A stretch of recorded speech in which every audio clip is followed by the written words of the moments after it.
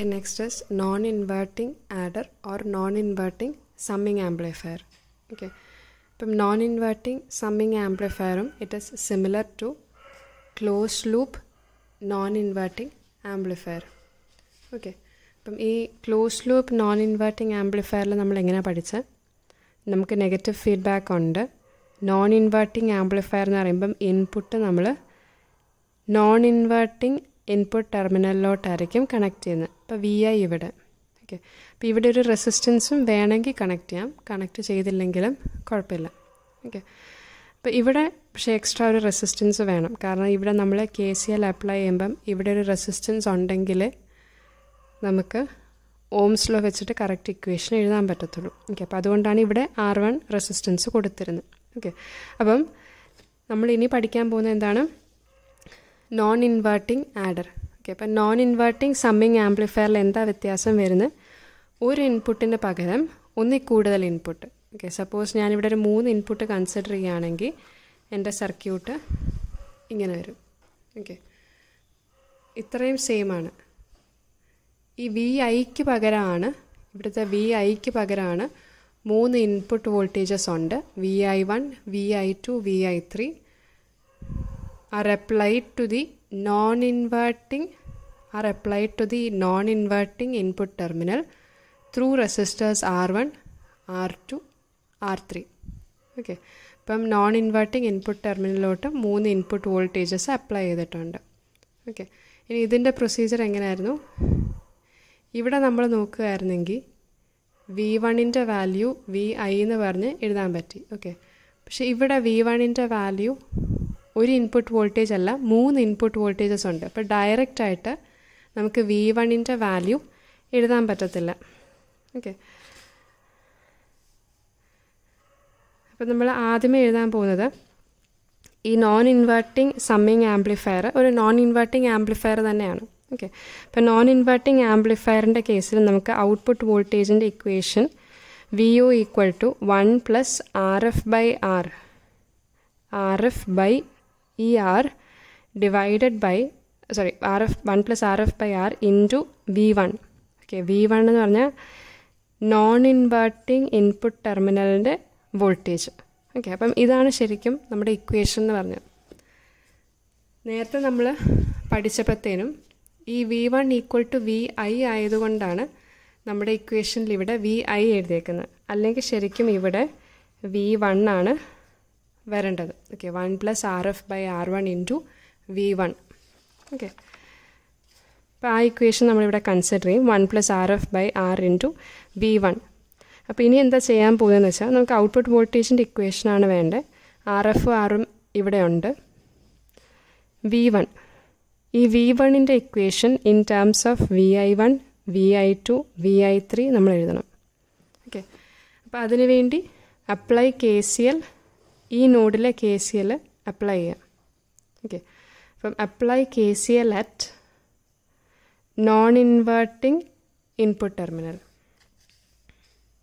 Okay apply KCL at non inverting input terminal അപ്പോൾ എങ്ങനെ വരും ഇപ്പം ഇതിലേക്കൂടെയുള്ള കറണ്ട് I1 എന്ന് മാർക്ക് ചെയ്തു ഇതിലേക്കൂടെയുള്ള കറണ്ട് I2 ഇതിൽ I3 ഓക്കെ സോ ഇതിൻ്റെ പുറത്തോട്ടുള്ള കറണ്ട് I എന്ന് മാർക്ക് ചെയ്തു ഓക്കെ അപ്പോൾ KCL എന്ന് പറഞ്ഞാൽ എന്താണ് current entering is equal to current living okay അപ്പോൾ I1 plus I2 plus I3 equal to I okay പക്ഷെ വേറെ പ്രശ്നം എന്താണ് current entering in to op amp is equal to 0 okay current entering in to op amp equal to 0 എന്ന് പറയുമ്പം ഈ I എന്ന് പറയുന്നത് 0 ആണ് ഓക്കെ അപ്പോൾ കറണ്ട് I ഈക്വൽ ടു 0 എന്ന് പറഞ്ഞ് കിട്ടും അപ്പോൾ അതിവിടെ സബ്സ്റ്റിറ്റ്യൂട്ട് ചെയ്യാം ഓക്കെ അപ്പോൾ സബ്സ്റ്റിറ്റ്യൂട്ട് ചെയ്തപ്പം I1 plus I2 plus I3 equal to 0 ഇനി ഈ I1, I2, I3യുടെ equation Ohm's law ഈ ഫിഗർ നോക്കിയിട്ട് എഴുതുക ഓക്കെ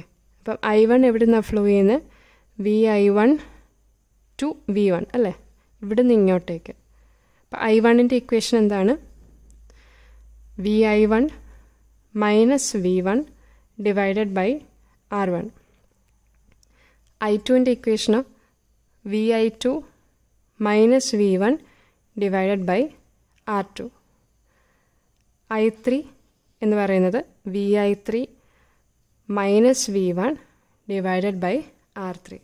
ഓക്കെ, അപ്പോൾ അത് സബ്സ്റ്റിറ്റ്യൂട്ട് ചെയ്യുക. ഇത് സബ്സ്റ്റിറ്റ്യൂട്ട് ചെയ്തിട്ട് V1 ടേംസ് എല്ലാം ഒരുമിച്ചെടുക്കുക. എന്നിട്ട് V1ൻ്റെ ഇക്വേഷൻ എഴുതുക. ഓക്കെ, അപ്പോൾ ഈ V1 ടേംസ് എല്ലാം റൈറ്റ് ഹാൻഡ് സൈഡിലോട്ട് കൊണ്ടുപോയി. അപ്പോൾ ഇങ്ങനെ വന്നു. ഇനി V1 ഈക്വൽ ടു, അപ്പോൾ ഈ ടേം ഇതിൻ്റെ ഡിനോമിനേറ്ററിലോട്ട് പോകും. ഓക്കെ, അപ്പോൾ ഇങ്ങനെ വന്നു. ഓക്കെ, ഇനി ഇവിടെ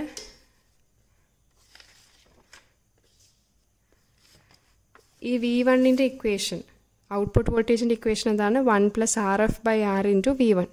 ഇപ്പോൾ കിട്ടിയ V1ൻ്റെ ഇക്വേഷൻ ഇവിടെ സബ്സ്റ്റിറ്റ്യൂട്ട് ചെയ്യുക. അപ്പോൾ നമുക്ക് ഫൈനൽ ഇക്വേഷൻ ഇങ്ങനെ വരും. ഓക്കെ, ഇനി സപ്പോസ് നമ്മൾ R1, R2, R3യുടെ വാല്യൂസ് ഈക്വൽ ആണെന്ന് അസ്യൂം ചെയ്യുക. R1, R2, R3 എന്ന് പറയുന്നത് R ആയിട്ട് എടുക്കുകയാണെങ്കിൽ, R1, R2, R3 R ആയിട്ട് എടുക്കുമ്പോൾ VI1 + VI2 + VI3 whole divided by R, പിന്നെ അത് divided by 1/R + 1/R + 1/R, അതായത് 3/R. ഓക്കെ, അപ്പോൾ ആറും ക്യാൻസൽ ആകുമ്പം VO = 1 + RF/R × VI1 + VI2 + VI3/3. Okay, ഇനി ഇതെന്ന് പറയുമ്പോൾ ഇത് ആവറേജ് ആണ്. ഓക്കെ, അപ്പോൾ 1 + RF/R × average of the input voltages. അങ്ങനെയാണ് നമുക്ക് ഔട്ട്പുട്ട് വോൾട്ടേജ് കിട്ടുന്നത്. എപ്പോഴാണ്? When R1 = R2 = R3 = R. Okay, ഈ 3 റെസിസ്റ്റേഴ്സും ഈക്വലായിട്ട് എടുക്കുകയാണെങ്കിൽ ഔട്ട്പുട്ട് വോൾട്ടേജ് എന്ന് പറയുന്നത് 1 + RF/R × average of the input voltages. ഇനി സപ്പോസ് ഈ 1 + RF/R എന്ന് പറയുന്നത് 1 ആയിട്ട് എടുക്കുകയാണെങ്കിൽ, ഓക്കെ, 1 + RF/R 1 എന്ന് വെച്ചാൽ RFൻ്റെ വാല്യൂ 0 ആണെങ്കിൽ ഔട്ട്പുട്ട് വോൾട്ടേജ് എന്ത് വരും? ഓക്കെ, ഇത് 1 എന്ന് പറയുമ്പം ഔട്ട്പുട്ട് വോൾട്ടേജ് ഈക്വൽ ടു ഈ ആവറേജ് മാത്രം വരും.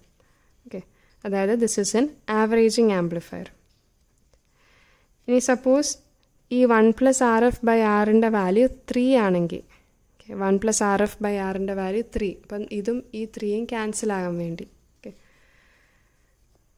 1 + RF/Rൻ്റെ വാല്യൂ 3, അതായത് RF = എന്ത് കിട്ടും? RF/R = 3 - 1 2. അപ്പം RF = 2R. ഓക്കെ, അപ്പം RF = 2R ആകുന്ന സമയത്ത് ഔട്ട്പുട്ട് വോൾട്ടേജ് എന്ത് കിട്ടും? VI1 + VI2 + VI3. ഓക്കെ, അപ്പം this is an adder circuit. Okay,